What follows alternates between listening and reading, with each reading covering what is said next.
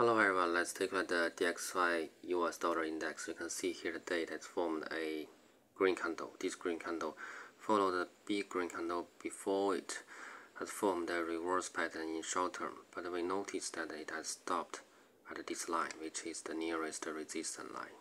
This line is also the bottom of the formal candles here. That means it has the same level as a strong resistance, so it has stopped here.